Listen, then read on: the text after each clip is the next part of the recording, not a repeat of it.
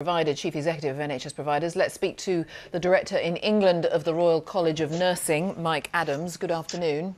Good afternoon. I mean, would your members echo, do you think, a lot of what we just heard there from Chris Hopson? 100%. We're hearing exactly the same from our frontline staff and our members that are senior nurses as well within the health system. They're under intense pressure at the end of an incredibly stressful and hard year. The implications of the virus continuing to spread at a point where we are at the busiest time of the year, or approaching the normal busiest time of the year, when our members would say we barely cope anyway, is significant and really worrying to people. Your point being that December, January I think in particular, is a very difficult time for the NHS in normal times with flu and so on. What would your members say needs to happen for them to keep going and for them to keep providing services?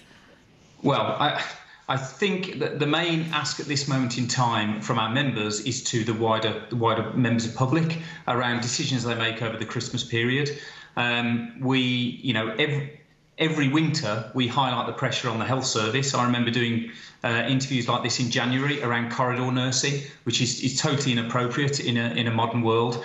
And this year we have a pandemic on top of that. So our members are really clear that they want people to take this seriously.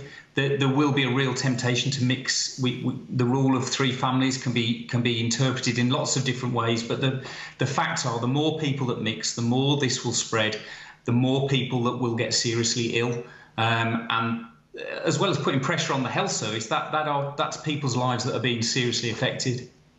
And what about the impact as well on what we would call regular nursing, routine appointments, routine surgery, but things we use the word routine, but this is about people's quality of life. Things like hip replacements, knee replacements, all those operations which can really change the quality of someone's life, but are perhaps being delayed. It is, and you can't underestimate the significance of this, and we would never seek to underestimate that. This has been as hard for the nursing profession to have to tell people. It's often been nurses that are ringing people to say a treatment or an investigation can't go ahead.